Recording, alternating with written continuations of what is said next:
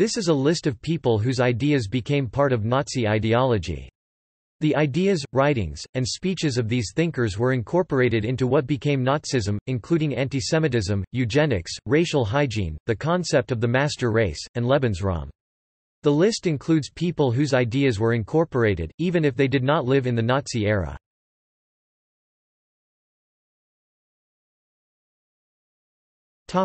Philosophers and sociologists.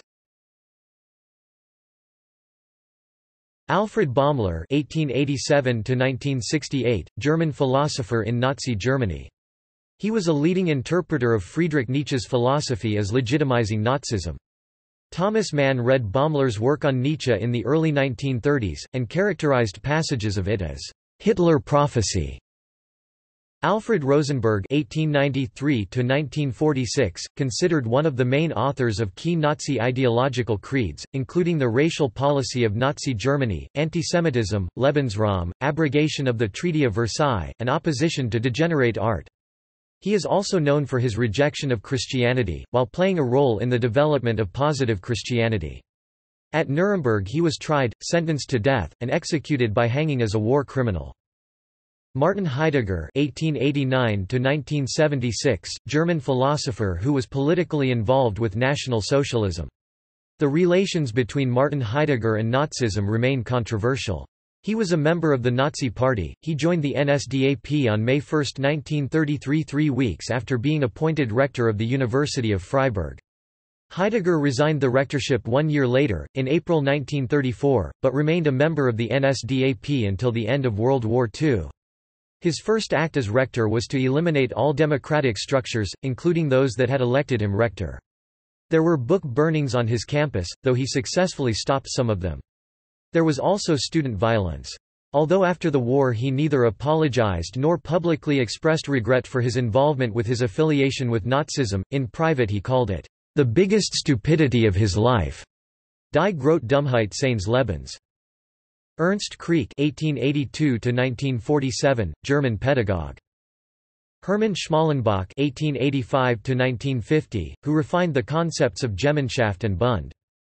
Carl Schmitt, the 11th of July 1888 to the 7th of April 1985, was a jurist, philosopher, political theorist, and professor of law. Schmitt joined the Nazi Party on the 1st of May 1933. He presented his theories as an ideological foundation of the Nazi dictatorship, and a justification of the Führer state with regard to legal philosophy, in particular through the concept of auctoritas.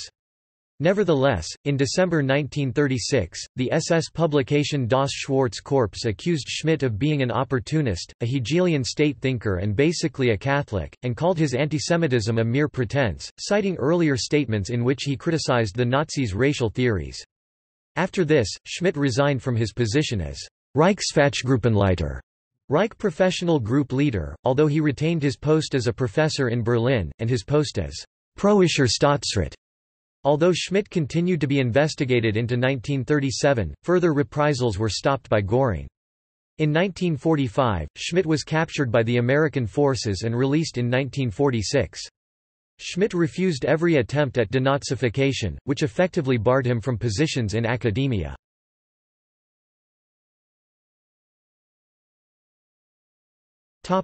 Scientists and physicians. Hans Friedrich Karl Gunther (1891–1968), German race researcher and eugenicist in the Weimar Republic and Nazi Germany, also known as Rassengunther, Race Gunther, or Rassenpapst, Race Pope. He is considered to be a major influence on National Socialist racialist thought, and was a member of the Nazi Party. Philipp Lenard (1862–1947), Nobel laureate and ideologue of the Deutsche Physik movement. Alfred Pletz (1860–1940), German physician, biologist, and eugenicist who introduced the concept of racial hygiene in Germany. He was a member of the Nazi Party. His brother Ernst Rudin, also a committed National Socialist, praised him in 1938 as a man who, "by his meritorious services has helped to set up our Nazi ideology."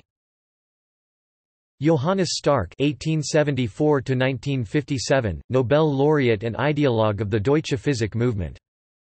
Ottmar Freiherr von Verschuer (1896–1969), German human biologist and eugenicist primarily concerned with racial hygiene and twin research. Eugen Fischer, German biologist, member of the Nazi Party, prominent in genetics and racial hygiene. Fritz Lenz, German geneticist, member of the Nazi Party, and influential specialist in racial hygiene. Karen Magnussen, Joseph Mengele, Heinrich Gross.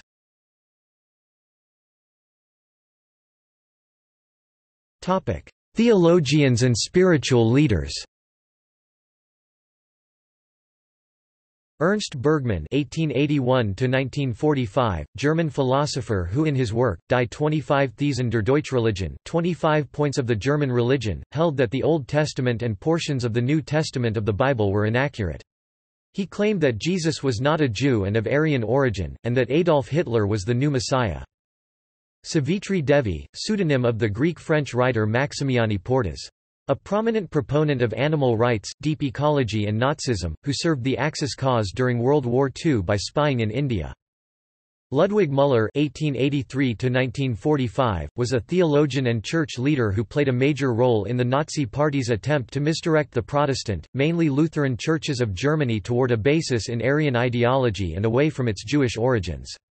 He had a leading part in the Nazi Gleichschaltung, the plan to unite the previously independent Protestant churches into a single Church of the New Order, which is part of longer history of an attempt to unify the churches under the German Evangelical Church. See Reichskirche. Withholding baptism from non-Aryans was enforced in most churches during the Nazi period, though not without some protest. Jakob Wilhelm Hauer (1881–1962), German Indologist and religious studies writer. He was the founder of the German faith movement.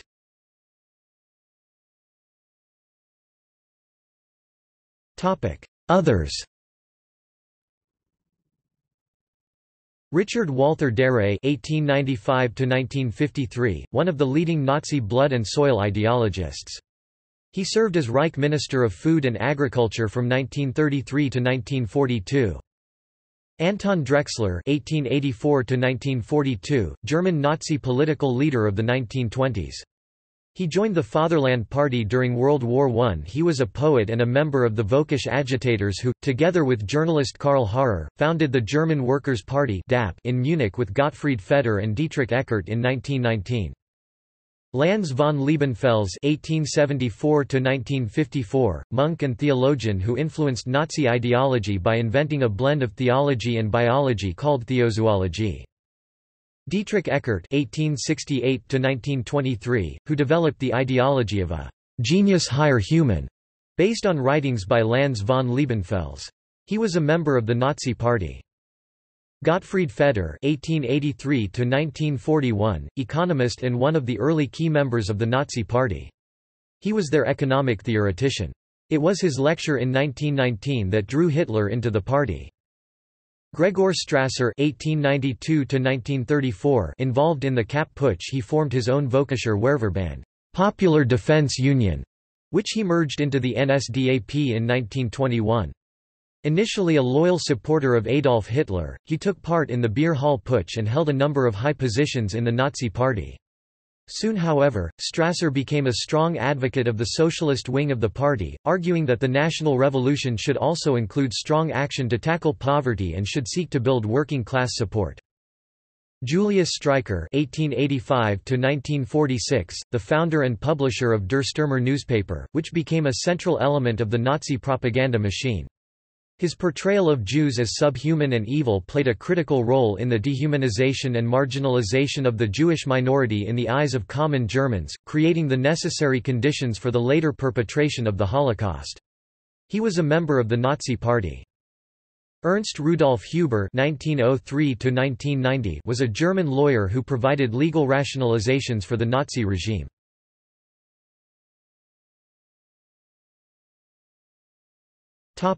Intellectuals indirectly associated with Nazism.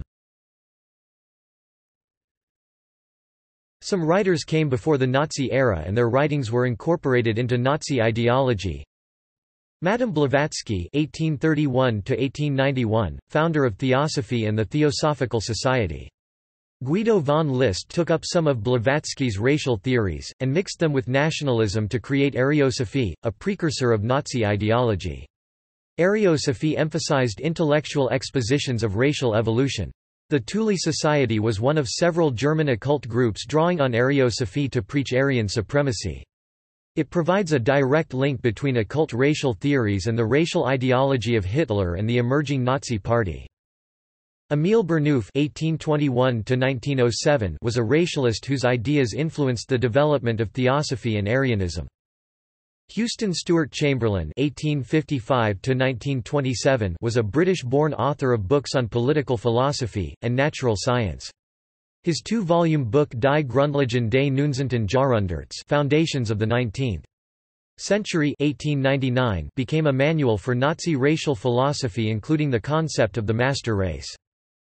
Julius Evola (1898–1974), a philosopher described as an ultra-fascist, with an interest in the occult and Eastern religions.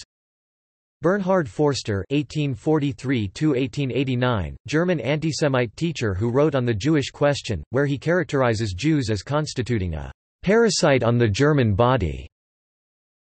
Hans Freyer (1887–1969), German sociologist who called for an anti-liberal, anti-materialist, anti-Marxist Revolution von rechts, revolution from the right, that would emphasize organic bonds and community Gemeinschaft over the atomization of industrialized society Gesellschaft. Arthur de Gobineau (1816–1882) was a French aristocrat, novelist and man of letters who developed the racialist theory of the Aryan master race in his book An Essay on the Inequality of the Human Races (1853–1855). Although the book condemns antisemitism and describes Jews in positive terms, the Nazis still referenced the work since it condemns race mixing and describes the Jews as alien. De Gobineau is credited as being the father of modern racial demography. Madison Grant (1865–1937), American lawyer, known primarily for his work as a eugenicist and conservationist. As a eugenicist, Grant was responsible for one of the most widely read works of scientific racism, and played an active role in crafting strong immigration restriction and anti-miscegenation laws in the United States. Paul de Lagarde (1827–1891) was a German biblical scholar and Orientalist. His Deutsche Schriften (1878–1881) became a nationalist text. Guido Carl Anton List (1848–1919), his concept of renouncing Christianity and returning to the paganism of the ancient Europeans found supporters within the Nazi Party. He created Ariosophy, a precursor of Nazi ideology. Martin Luther (1483–1546), German theologian who wrote on the Jews and their lies in 1543. He argued that the Jews were devil's children. He wrote that the synagogue was a defiled bride, an incorrigible whore and an evil slut, and Jews were full of the devil's feces, which they wallow in like swine. He advocated setting synagogues on fire, destroying Jewish prayer books, forbidding rabbis from preaching, seizing Jews' property and money, smashing up their homes, and ensuring that these poisonous envenomed worms be forced into labor or expelled for all time. He also seemed to sanction their murder, writing, "We are at fault in not slaying them."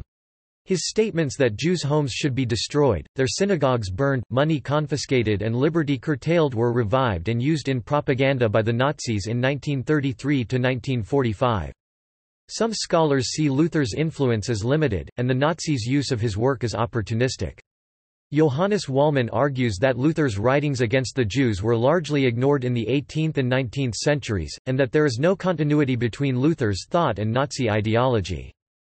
Friedrich Nietzsche (1844–1900), German philosopher who developed the concept of Übermensch. The Nazi regime's ideas of the German Superman were similar to those expressed by Nietzsche. However, although Hitler quoted Nietzsche, it seems that Hitler probably never read Nietzsche, or if he did, the reading was not extensive. Oswald Arnold Gottfried Spengler (1880–1936), German historian and philosopher. He is best known for his book The Decline of the West and the cyclical theory of the rise and decline of civilizations. He wrote extensively throughout World War I and the interwar period, and supported German hegemony in Europe. The National Socialists held Spengler as an intellectual precursor, but he was ostracized after 1933 for his pessimism about Germany and Europe's future, and his refusal to support Nazi ideas of racial superiority. Lothrop Stoddard (1883–1950), American political theorist, historian, eugenicist, and anti-immigration advocate who wrote a number of prominent books on scientific racism. He developed the concept of the Untermensch. Adolf Stoker (1835–1909), court chaplain to Kaiser Wilhelm and an anti-Semitic German theologian who founded one of the first anti-Semitic political parties in Germany, the Christian Social Party. He proposed severely limiting the civil rights of Jews in Germany. In September 1879 he delivered a speech entitled, "What We Demand of Modern Jewry," in which he spelled out several demands of German Jews. Georges Vacher de Lapouge (1854–1936), French anthropologist, eugenicist, and anti-Semite who developed the idea of a «selectionist state» that would implement coercive measures to maintain the dominance and purity of dolichocephalic Aryans. His work strongly influenced Nazi eugenicists such as Hans F. K. Gunther.